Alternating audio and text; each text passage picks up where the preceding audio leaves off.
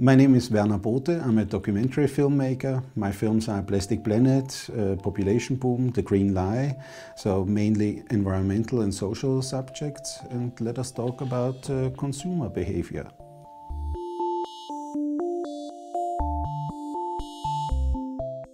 Many people ask, what are we doing wrong when it comes to consumer behavior? But in fact, we all know what would be more healthy or better for us and better for the environment. I think the most important thing is that we need to start to consider ourselves as citizens. So we are not consumers. And as citizens, we have the right to say those products which are produced should be okay, environmental friendly, and according to human rights. And this is what we need to ask for. I was thinking, okay, consumer boycott is the thing we need. But in fact, if you look back in the past, what kind of consumer boycotts have been really successful? I mean, of course, the awareness is very important, so that the public knows that there is a problem, for example, with plastics. When it comes to what things do we need to buy and what would be better for the planet, for our health, then it takes all three. It takes on one hand the people who are buying those things, the industry who is producing it, and of course legislation, so EU in our case.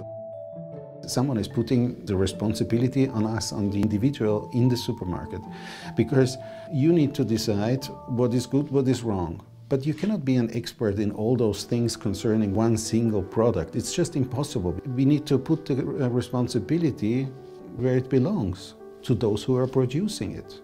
And we need the legislation for it.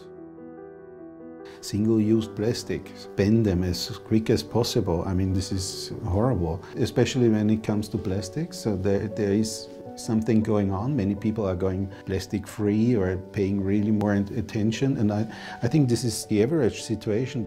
I mean, consumer behavior is changing right now. People are paying more and more attention to the environment. People don't accept greenwashing. They don't accept the green lies of the industry anymore. Let's think of plastic packaging.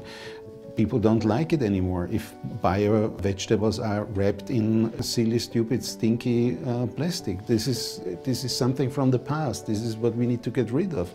So retailers now need to change their whole system, the transport system, the distribution, and so on. I mean, of course, there are always profiteers who will not like it, this change, because, I mean, this change will cost a lot of money, a lot of effort, but this is where we obviously want to go.